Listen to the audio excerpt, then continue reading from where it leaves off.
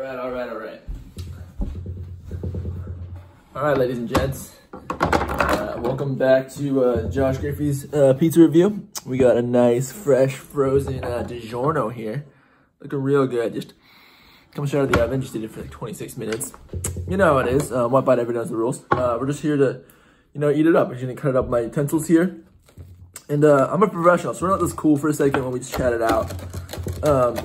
We're gonna rate this on a scale of 1 to 10 for frozen pizzas, and then we're gonna also rate it on a pain scale of mouth, and also on an hour for the gluten, because I can't eat gluten. So it's gonna be a rough little roller coaster here, but we're gonna have a good time. Let's fix it right up. Let's see. Got my utensils. That's a good looking piece of za right there. Let's see. It's deep dish, all those West Coast kids really love the deep dish. I was raised all over the world, so I like my pizza a little thinner, make real Italians. But it's looking good. Looking real good. Let that cool for a second.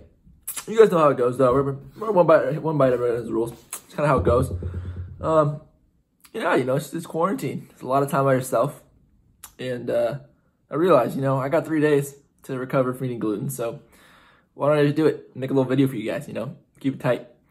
There's no one here. I live alone. It's a lot of alone time. It's me and the frozen pizzas here. Let's give us a little bite here. One bite, everyone knows rules, yeah? Don't burn your face. It's not bad. A little crunch. I have a nice golden brown on the edges there. So it's a good za. It's like one bite, everyone knows rules. Woo, a little hot. Don't burn your face.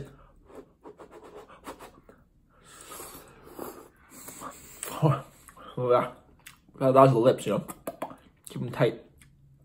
Don't want to burn them. Want to be able to taste the full flavor of the palate. A little salty in the forefront. Not bad though.